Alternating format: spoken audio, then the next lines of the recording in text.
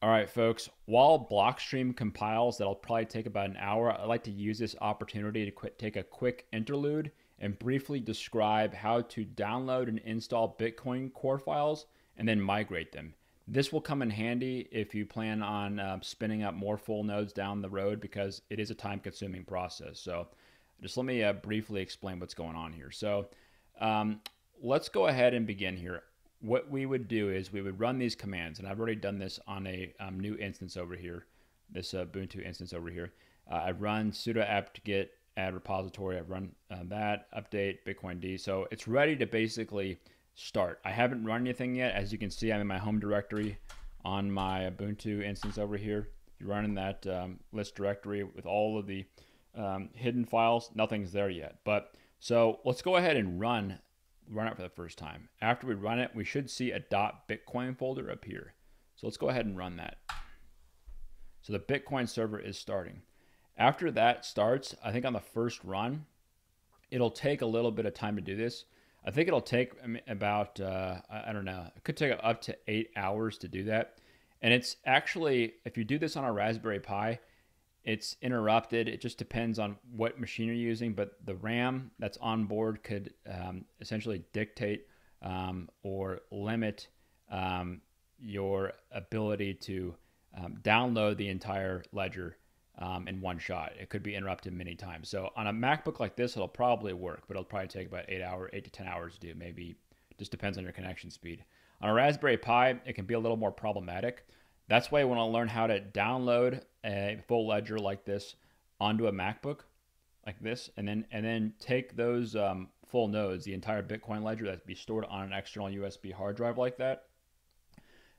You would just copy and paste those and then spin up other nodes as you would see fit here. So let's just go ahead and just wait here.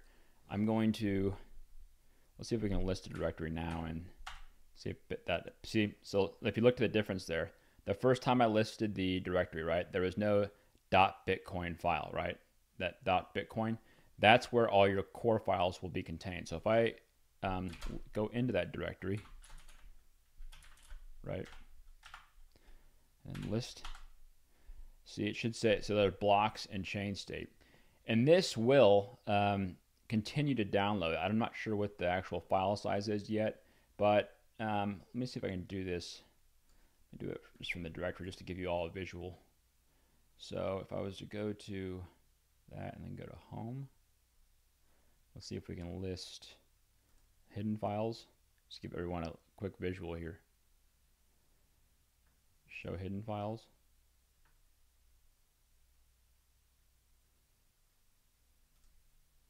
Should appear here in a second. Yeah, okay. So we'll see this. See how sluggish this is even over my network? I'm going to have to turn over there in a second and do this.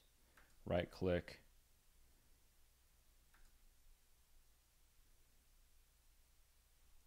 There's obviously a quicker way to do this on the command line here, but I just want to give everyone a visual here. So we have 225 gigabytes on my hard drive there, right? On the hard drive on board that MacBook. Currently, they're 32 megabytes and counting, right?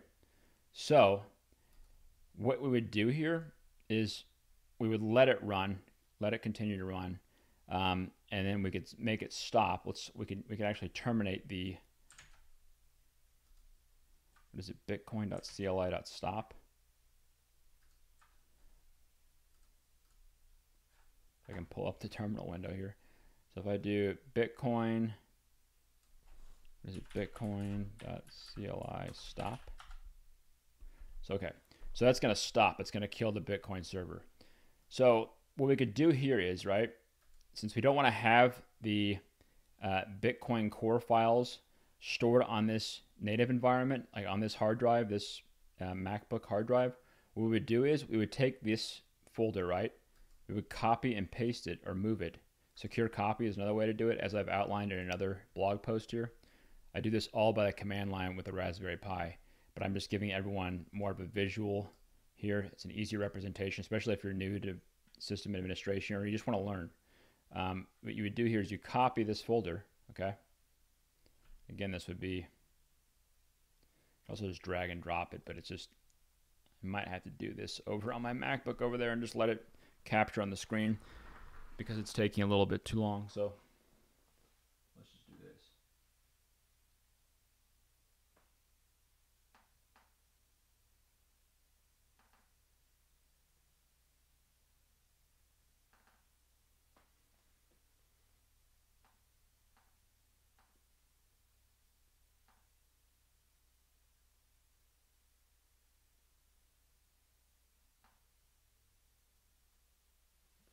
So you see what I did there, right? I dragged and dropped that Bitcoin core file that was in the home directory.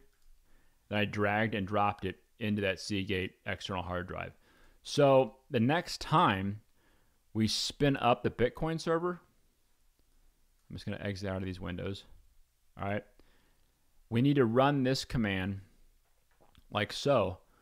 So, because we've moved those Bitcoin core files that were on the MacBook here, we moved them onto that Seagate, right? That external USB hard drive, that's 1 terabyte. We moved that over there. We're going to run this command now that'll be referencing the core files that are on that device. So watch. I'm going to copy and paste that. Instead of just running Bitcoin D, right? If it was just like on a native computer like that, since we've moved the data directory over to the Seagate, we're going to run this command. See, ordinarily we would just run Bitcoin D, but since it's now referencing the core files on that Seagate hard drive, we have to run it like so. And it will take some processes to verify and rewind blocks, but it will work. You will see. So that's how you would do that.